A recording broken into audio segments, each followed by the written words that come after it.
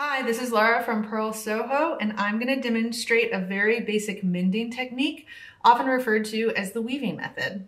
As you can see here, I have a big swatch of knit fabric with a hole in the middle, and I have a tapestry needle, a pair of scissors, repair yarn.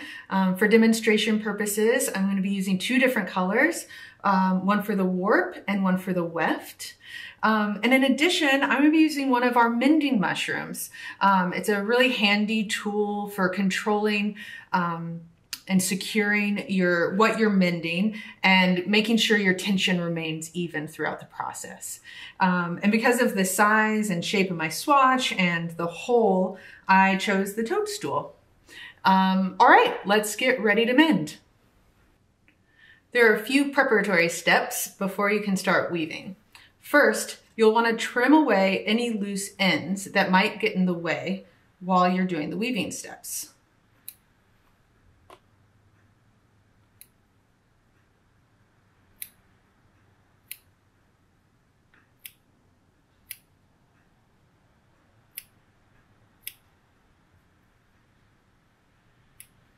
There we go. When it comes to selecting yarn to use for repairing, make sure you select something that is similar in gauge to the fabric you're going to be repairing. If you're going to veer either a little thicker or a little thinner than the gauge of the fabric, I would recommend going just a hair thinner. Next, center the hole on top of the mending mushroom. Either hold the work around the stem of the mushroom with your hand or secure it with an extra length of yarn, or both. Be sure to not pull the fabric too tight or have it too loose. This is going to help you maintain tension in the following steps. The final preparatory step is to map out where you'll be working. You'll want your new woven piece of fabric to overlap the edge of the hole by about a ½ inch on every side. So for me, I'll probably be working from about this row of stitches to this row up here, and similarly around this column to this column. Now that we've finished prepping, let's weave. The first thing I'm going to do is create a warp. This is going to be a series of strands of yarn that stretch over the hole from top to bottom, running pretty much parallel to the columns of knit stitches. So with a threaded tapestry needle, once again, find a spot that's about ½ inch below this edge of the knitting and a ½ inch off of this edge of the knitting. Let's say about right here to be extra safe. And bring the tip of your tapestry needle underneath a full stitch. So you can see both legs, that little V right there. I'm going to pull this needle through the fabric. Now, you only need about 5 or 6 inches of tail to weave in, but I'm going to leave an extra long tail just so I can tack it down with my thumb down at the stem so it won't get in my way as I continue to work. Now, I'm going to go right up the same exact column of this stitch we went under, go straight up about a ½ inch off of this edge of this edge of the hole. Say about right here is safe. Once again, bring your tapestry needle under both legs of a stitch in the same column as you just went through and pull your yarn through. Be careful not to pull it too tight. Be careful not to leave it too loose. You want it right perfectly in the middle. Now we're going to come back down to this bottom row of stitches here that we're going to work across. Identify where you originally or previously worked in this row.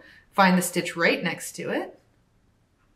Bring your tapestry needle through it and pull the yarn. There we go. And then once again, we go up to the top row of stitches. Find where you previously worked, find the stitch right next to it, pull your needle through. And you just continue in this fashion across the entire width of your hole until you've worked beyond a 1/2 inch from this edge.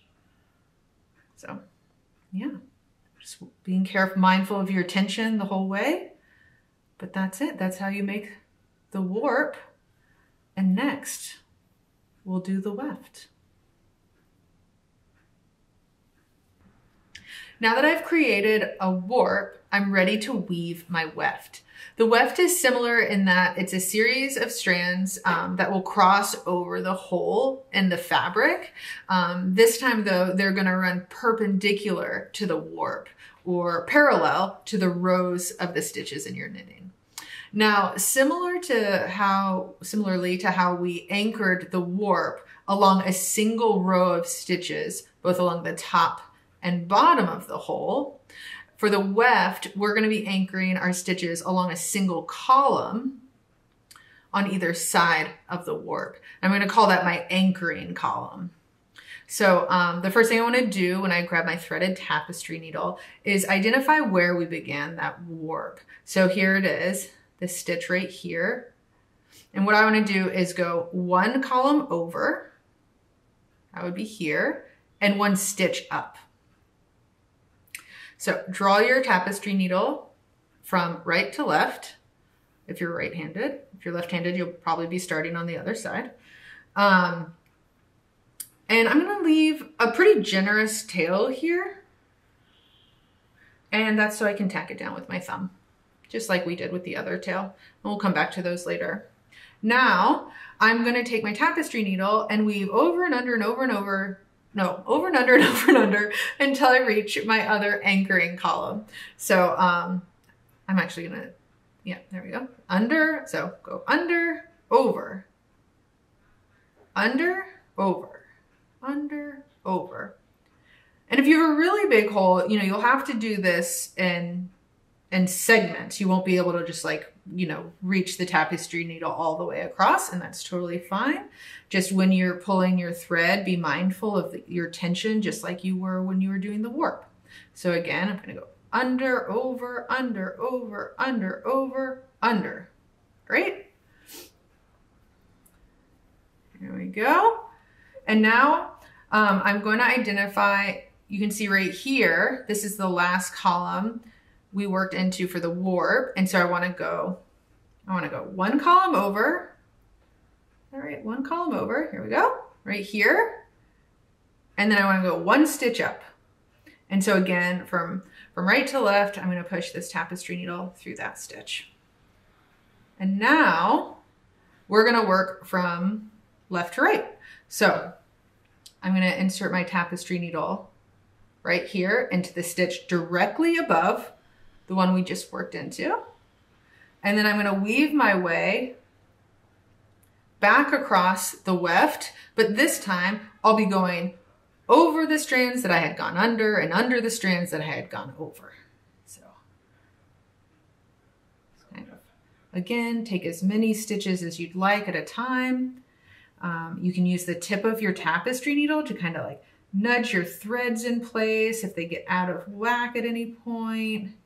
And then our goal is to just get over to that anchoring column. There we go. Over, under, there you go. Over, under, over. Great. Now we've done it. We're back at the other anchoring column. And so I'm going to find the stitch that we previously worked into right here. And I'm going to insert my tapestry needle from left to right into underneath both legs of the stitch directly above it. And now you just continue in this fashion, picking up, you know,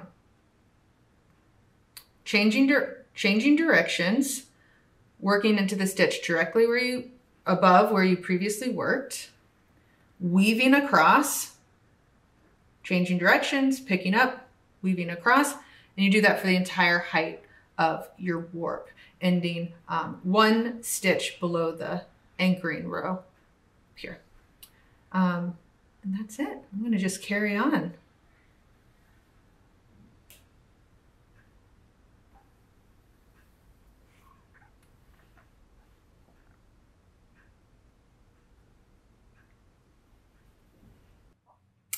Once you've finished weaving, remove your fabric from the mending mushroom.